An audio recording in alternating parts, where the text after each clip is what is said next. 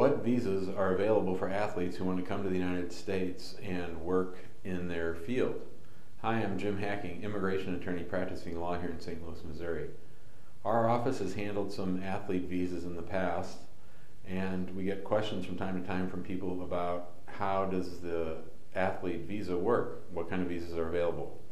And there's basically 5 different kinds of visas, and they sort of go in the hierarchy of how exceptional the athlete is. So in baseball or football, you're going to have varying degrees of an athlete's ability and expertise, and that's going to impact what visa might be available to them. So if we just talk about baseball, which is one of my favorite sports and one of my favorite things to talk about, we can go through the hierarchy of baseball and where different athletes are in the baseball system and use that as an example to talk about the different types of visas.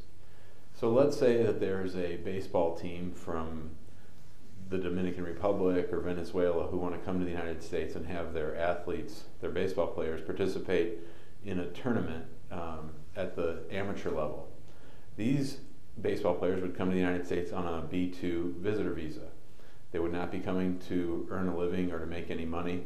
They would not be here competing for cash prizes, but so they would have a B2 visitor visa, and it would just be for the length of the tournament and maybe a little bit longer so that they can go around and visit various parts of the United States as regular tourists would be. If athletes are professional and want to come for a specific sporting event, and let's say they're a professional team out of Mexico or Venezuela and these athletes are playing and being paid, then they would come on a B1 visitor visa if it's just for a short tournament or a short competition.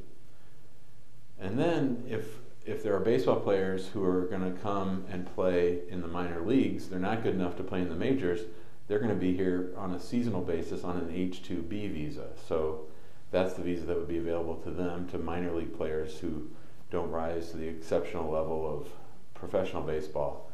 And for professional baseball players, if they want to come from Japan or the Dominican Republic or whatever country they come from, they would come on a P1 visa. And those are the visas too that we handle sometimes with some of our circus acts. We've brought various circus performers to come for a set period of time on a P1 visa.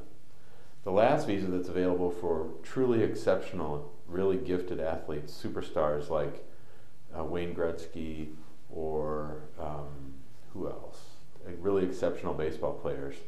These players would come on an O1 visa, and that would be for someone who you can demonstrate has exceptional ability in their given field, and that would be an O1 visa. So athlete visas are a lot of fun. It's really interesting work to be engaged in and to help athletes come to the United States and work in their given field.